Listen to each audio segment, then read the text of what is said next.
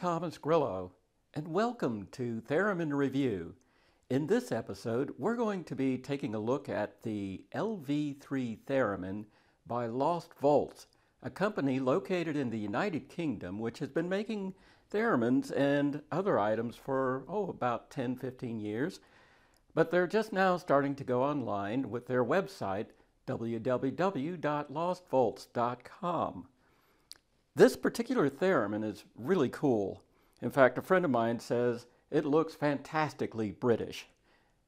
And that explains the flag because it is from the United Kingdom.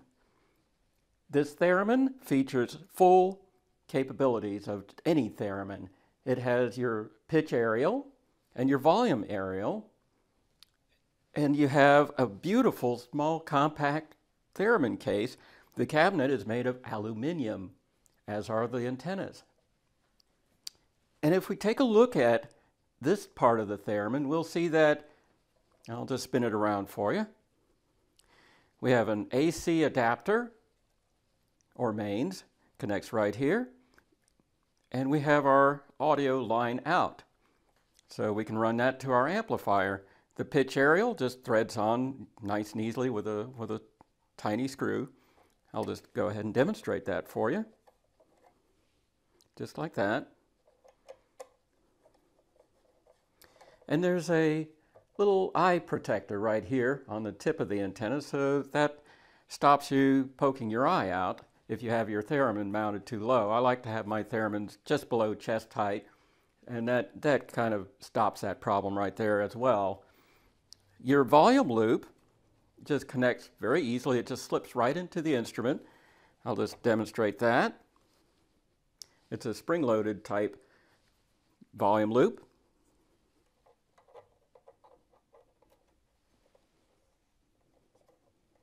And it just holds in place by friction, just like that. And by the way, there's a nice blue power LED on this instrument, so you know good and well that this instrument is powered up. Speaking of power, if you don't want to use the mains, you can power this theremin on a 9-volt battery. And it's very easy to install. You just take out 4 screws from the volume antenna panel side, slip off the panel, and there's a metal plate underneath the theremin where the rubber feet are located, and you just slide that out to the side to expose the battery compartment and pop in your battery, and you're off and running. But it is important to note that you will need a grounded amplifier to get the full capability of the theremin. Otherwise, you'll need to find another way to ground the theremin so that you can expand your field out to the fullest width. Right, I think I've got that bit of the demonstration taken care of. So let's go on to hearing the theremin. On this instrument, we have 3 controls. We have our volume antenna control. That controls our dynamic volume.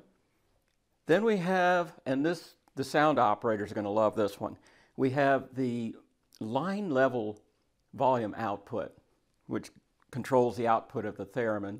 So if you're a soundboard operator, you can actually ask the thereminist to turn the volume down or up, and it's not going to muck about with the dynamic volume. And that's important because the thereminist will likely have their theremin set up to perform a certain way. And if you go up to their theremin and turn that volume antenna knob down on them, they're not going to be very happy. So this actually is a very big help for soundboard operators on stages or in the filmmaking industry, etc. And so we'll go ahead and adjust that and get that ready for playing. Our third control is our pitch aerial. This controls the width of the field. And basically, all we do is when we turn this knob anti-clockwise, it's going to cause the field to shrink. And if we turn the knob clockwise, it's going to cause the field to expand. And of course, with all theremins, you have 3 zones, the plus, the 0, and the negative beat zones. And if I set the theremin up just right, you can actually hear that.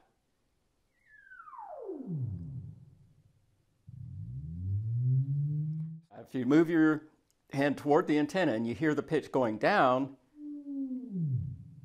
then you know you've got to expand your field because you're in the negative beat zone. And so you want to adjust the knob clockwise to spread out your field. And I like to have my field situated just about here over the volume loop.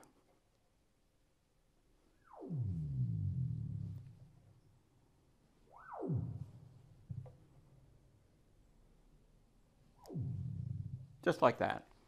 And this allows us full access to the instrument. This particular theremin has nearly 7 octaves of range. Unfortunately, because it's a progressively nonlinear instrument, the highest octaves are going to be very close together nearest the antenna. In fact, the highest octave to an octave and a half are about this far apart near the antenna, but then the rest of the field, which is about 5.5 to 6 octaves worth, you have full access to that very easily. And I'll just give you a quick rundown of the octave ranging. I think my tea's ready.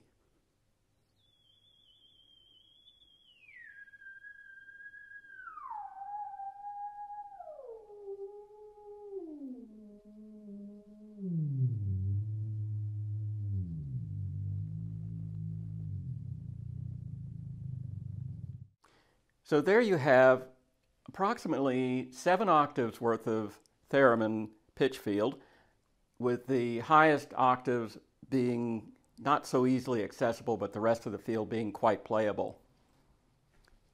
Now, if you want to play the theremin melodically, I've found that this theremin works best when you play music that is pitched for alto, baritone, or tenor, and bass.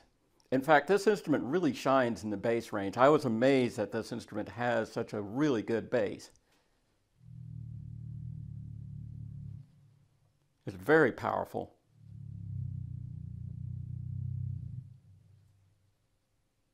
And my temperature in my room has changed, so my pitch field has just shrunk. I'll just bring that out some more. There we go.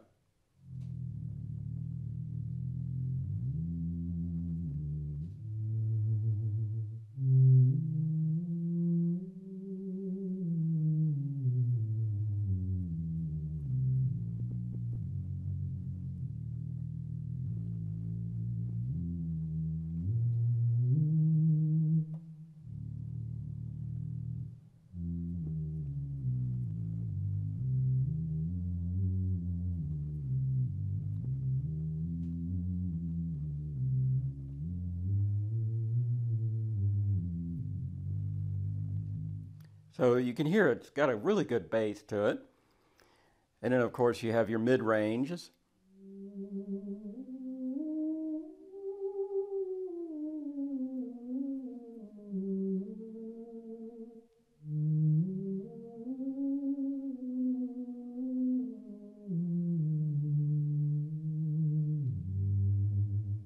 And the higher ranges.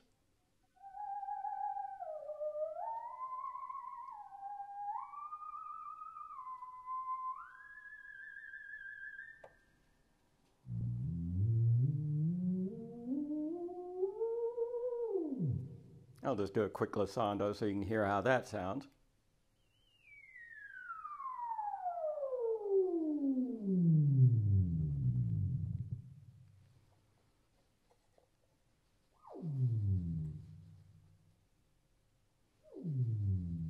Now, theremins are quite sensitive to temperature changes in a room, so you do have to be prepared for that with any theremin and adjust accordingly. All right, now back to the volume antenna control knob. This knob not only controls how sensitive the volume antenna is, but it also allows you to dial in a cool effect. You can adjust this knob to about the 10 or 11 o'clock position, and when you start getting your volume hand up to a certain height above the antenna, you start bringing in a really cool effect.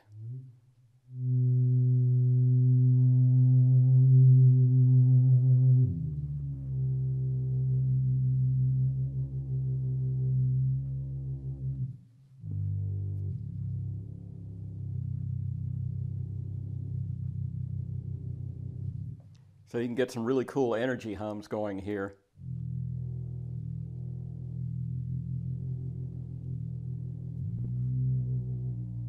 Or a good electric guitar kind of sound.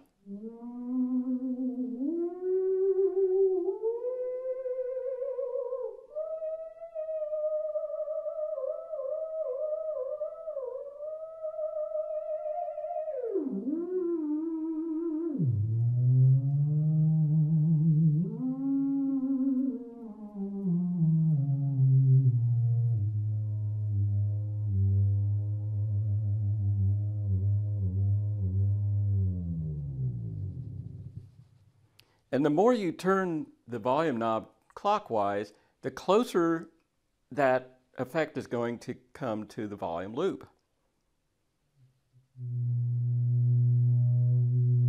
So you get that effect a lot sooner.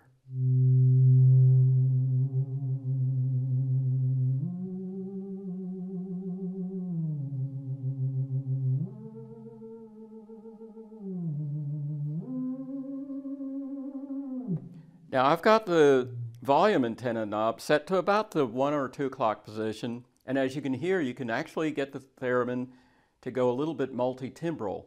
So you can hear a really interesting effect going here.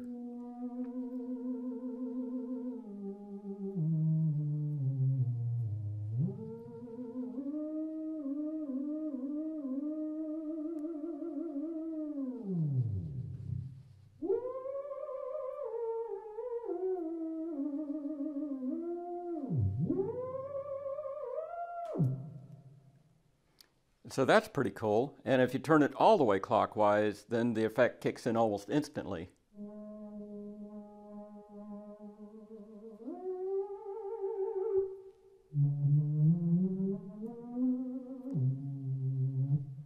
I like to run it with the volume knob set to about the 10 or 11 o'clock position if I'm going to use effects. That gives me control over more of the dynamic range of the volume field.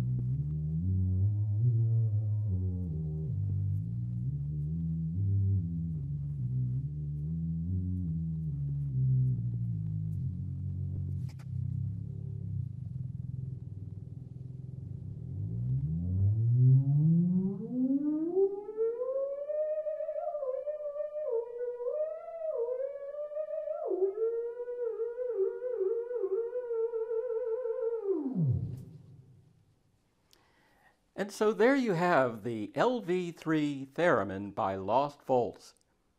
Stay tuned next time when we'll be taking a look at the Moog Music Etherwave Standard.